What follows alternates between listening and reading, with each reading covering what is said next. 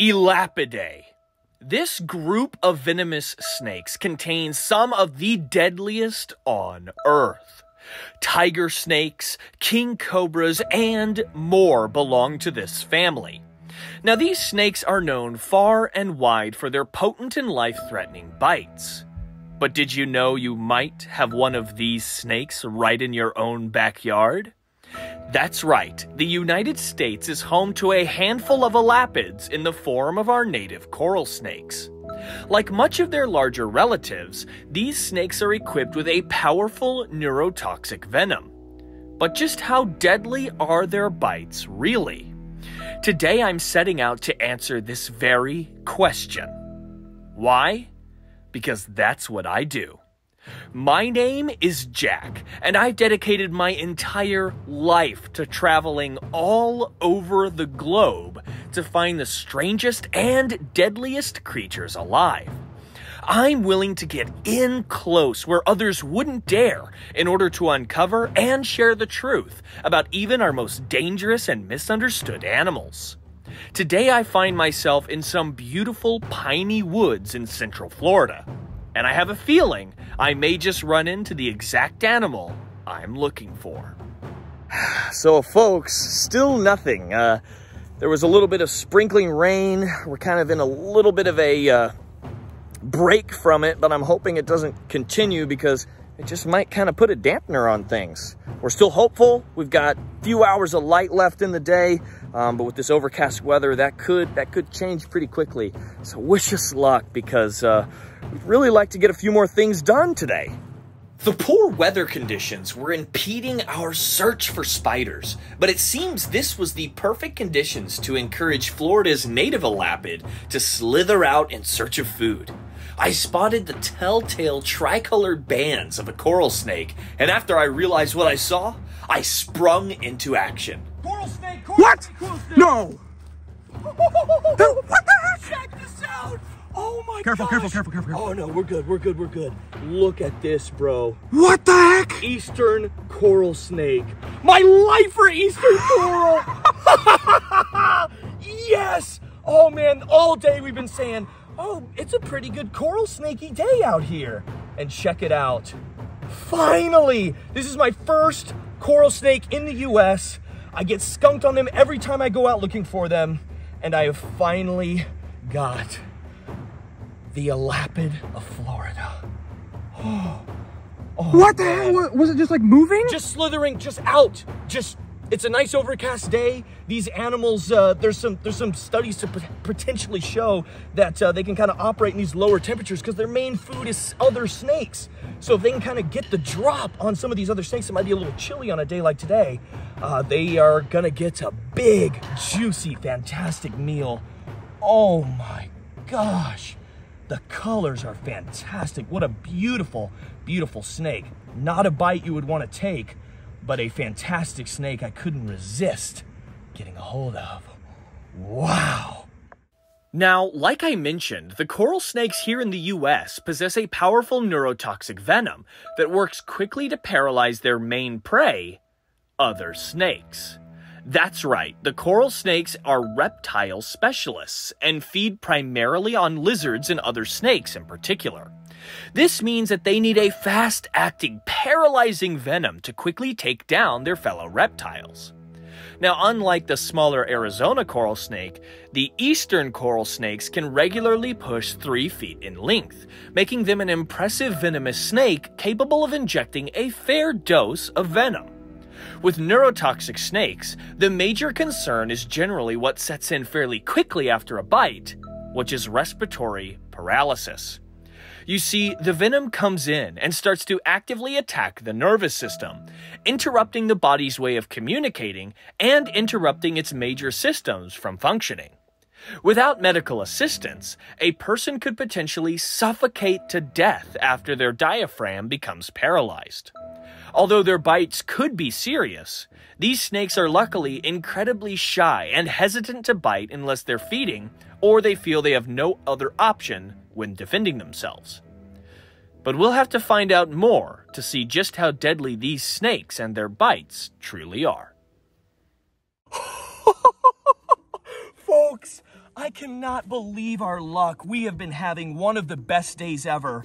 This kind of overcast and drizzly evening that we're in right now, I was starting to get a little discouraged. I was going, man, this might make it a little tough to film some of the spiders we're trying to come out here and find today.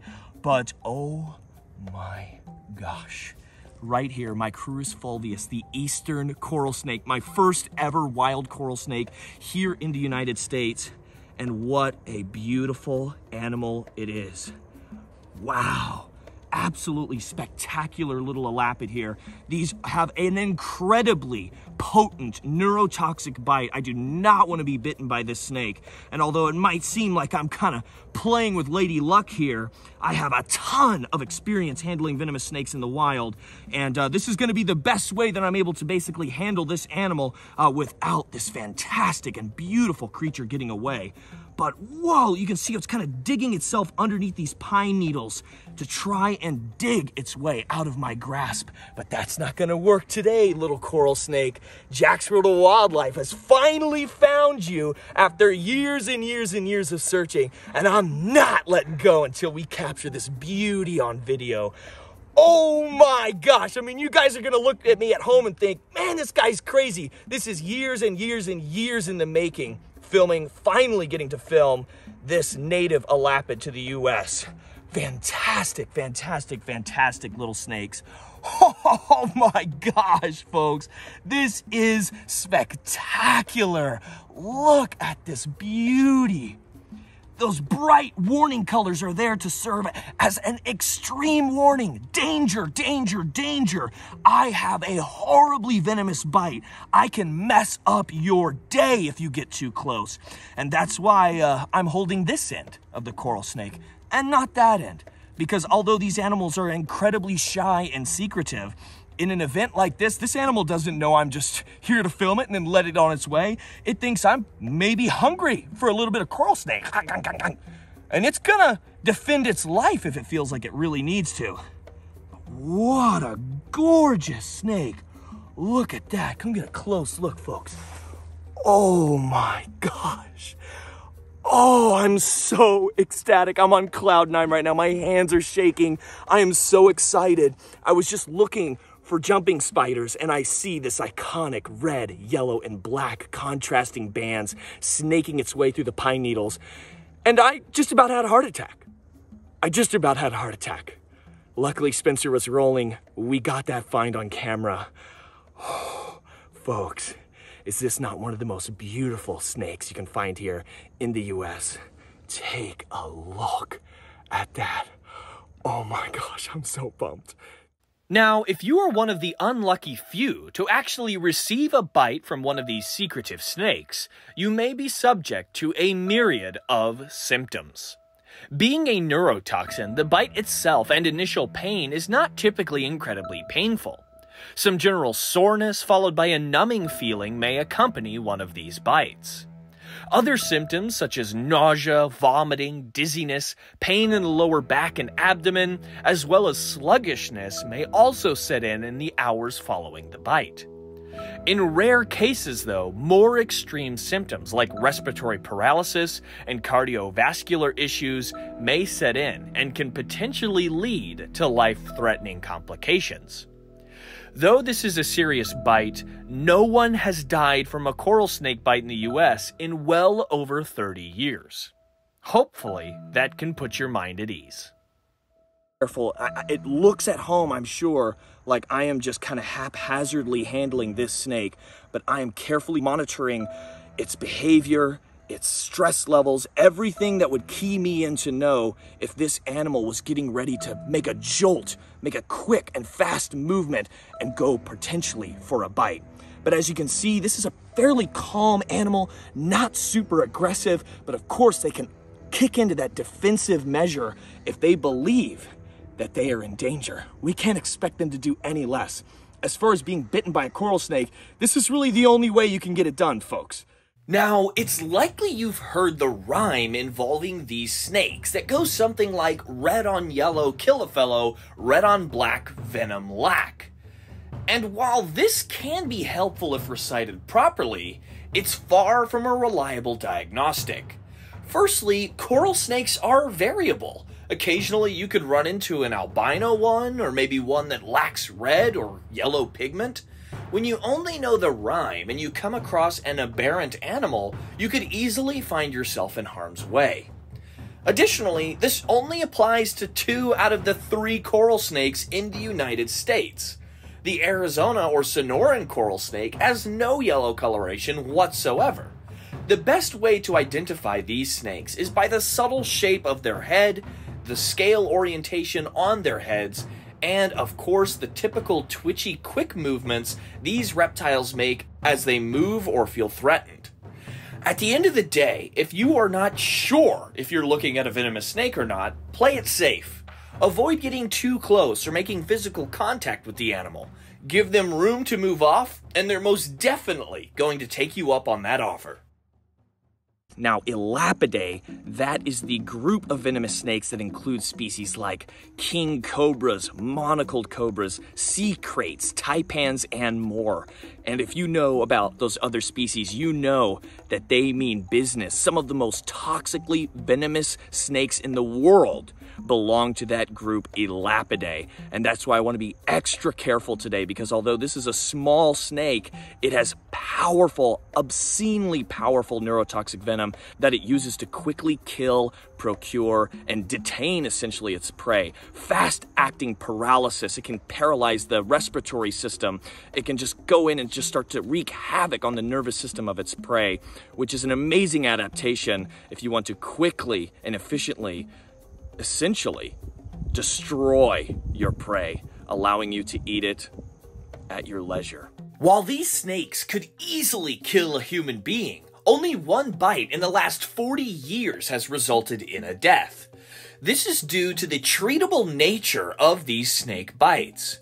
Neurotoxic venom interacts directly with the nervous system of predator and prey alike, causing paralysis of not just the muscles in the body, but in the respiratory system as well. Without treatment, respiratory paralysis can set in within a few hours of being bitten, causing death by asphyxiation. The last known death occurred, sadly, while the victim attempted to kill the snake. In the end, ignorance and fear took both the snake and the man's life. I understand how these animals could seem scary or intimidating, but they are more than happy to move about their own lives rather than attack or harm us. Do not approach or try to kill any venomous snakes, and you will find yourself out of harm's way. Hey, cutie!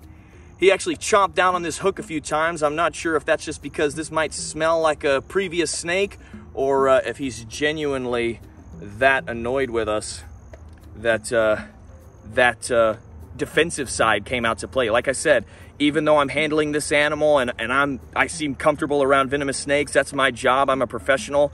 But of course, this is a dangerously venomous animal. A bite from this animal will definitely land me in the hospital to stabilize me. If I didn't treat this bite, I could maybe even possibly get into life-threatening condition, which is insane to think about. That's why we want to make sure that we are just really being respectful of these reptiles, because as cool as they are, as much as we want to find them, once we do find them, we really have to treat them with the respect and appreciation that they not only deserve, but demand in the field. You can't really get lax with these creatures because they've got a way of humbling us. So just how deadly is the bite of the coral snake? Honestly, not terribly deadly at all. Their bites are fairly treatable, even without antivenom, and their shy and secretive nature means that these snakes aren't even likely to bite in the first place. Yes, these are potentially dangerous venomous snakes, but their behavior and bite effects have a hard time making these snakes as deadly as many people believe them to be. Remember, just because an animal can cause serious harm, that doesn't mean that they are actively seeking to do so. The coral snake's venom is a powerful tool to procure food, and without it, these snakes likely couldn't survive at all.